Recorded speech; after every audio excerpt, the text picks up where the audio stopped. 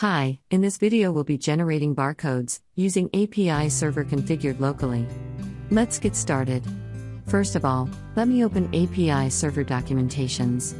You will find this link in video comments as well. This page lists all API server methods. But, we are mostly interested in the barcode generation endpoint. Let's open that. Here we have different options such as value, name, type, etc. Value represents barcode value, type is barcode type. We have an API server up and running. Let's grab the local URL of the API server. For the sake of simplicity, we'll be posting a GET request to API server. While in production, please choose the post request type then. Now, we'll be building a request URL. To start with, let's put an endpoint method name which is barcode/generate. Additionally, let's put other parameters as well.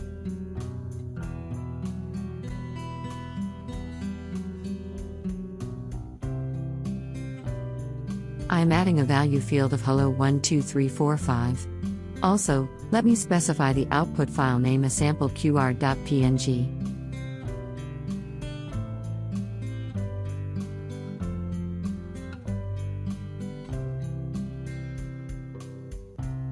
Lastly, let's specify the barcode output type as QR code.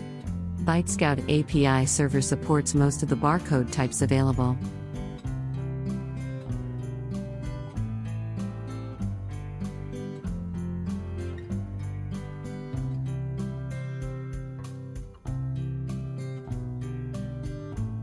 We have set the storage type as local. Hence, all files will be locally generated. Let's keep watch on generated files as well. I'll be cleaning previous generated folders for a better view.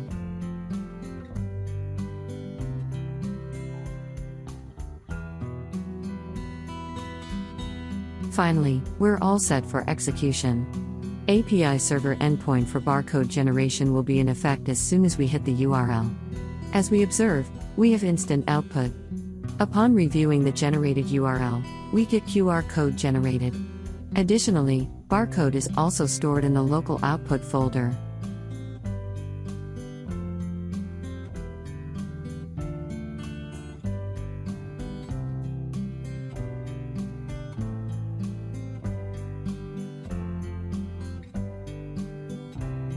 Yay!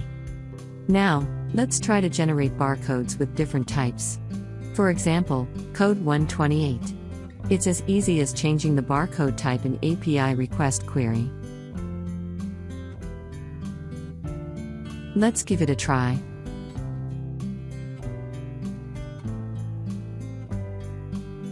It's working as expected.